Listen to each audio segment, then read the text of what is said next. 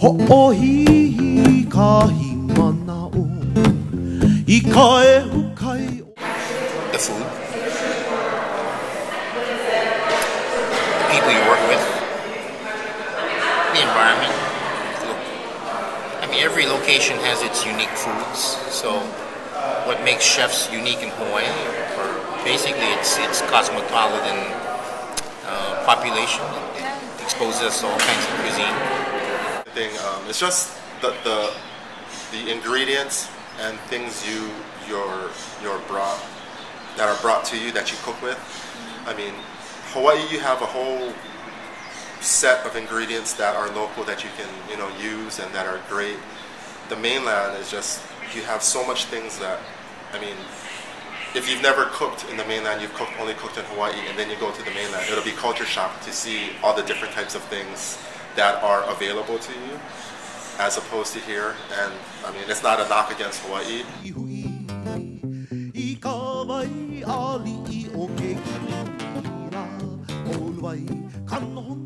I had the fortunate experience of being an educator as a culinary instructor, and one of the predominant misconceptions is that once they graduate or obtain the degree, they think they're chefs, and that nothing could be further from the truth. They need to pay the dues like any other chef, so-called chef, in order to gain the experience and the acumen that you need to have to succeed in this business. I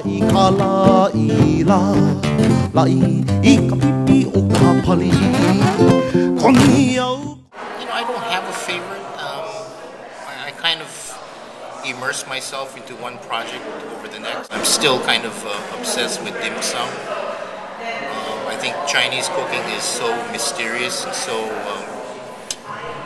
all these techniques that they develop is just mind-boggling. I'm still trying to unravel the mystery of what makes good dim sum. I really don't have personal choices on favorite things to cook. I just like taking whimsical approaches at whether it be Asian comfort food, local comfort food, or American comfort food. I just like taking that and reinterpreting it to not make it so boring as, like, if you're gonna do chicken pot pie, it's not gonna be a chicken pot pie. So I just like reinterpreting classic comfort food dishes. For that red lehua flower. Here on the island of Maui is a pink lokilani.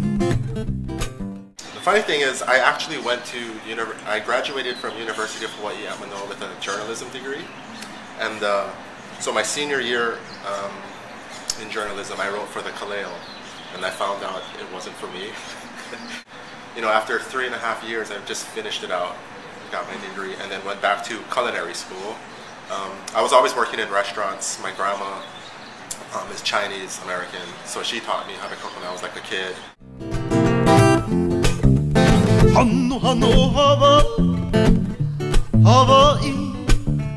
Don't really do things where I can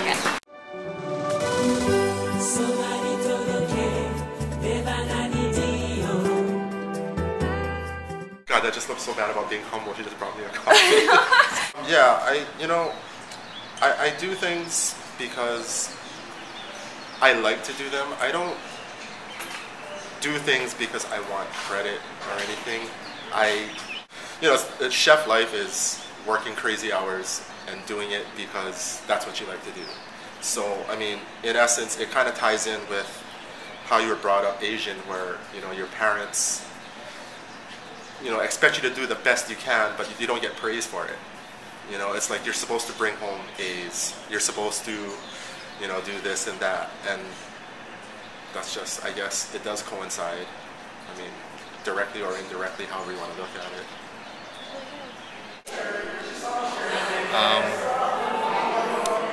I think as an Asian, coming up with certain values, we don't like to toot our horn, which is why I hate doing this video. Which is probably why most Asian, from Hawaii anyway, are very it's hard for us to toot our own horn. So this is the end of it.